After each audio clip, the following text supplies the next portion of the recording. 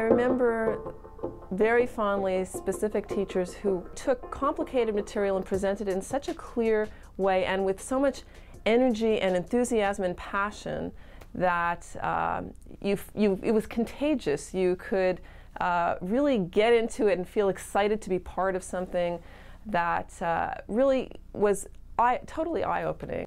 I am an observational astrophysicist, and I use some of the biggest telescopes in the world, both ground-based and space-based, to study a very rare form of star called a neutron star, which is a collapsed remnant of a massive star that's only about 10 kilometers across, but has more mass than the entire sun.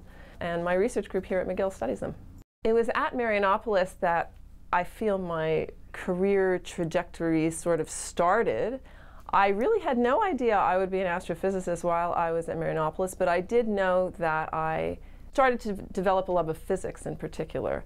In high school, I didn't really like physics, but at Marianopolis, I remember specific teachers who really brought out a love of physics and mathematics. I remember in particular one professor in mathematics. I ended up having him, I think, for 3 different classes. He made me love the subject. He just made me enjoy coming to school.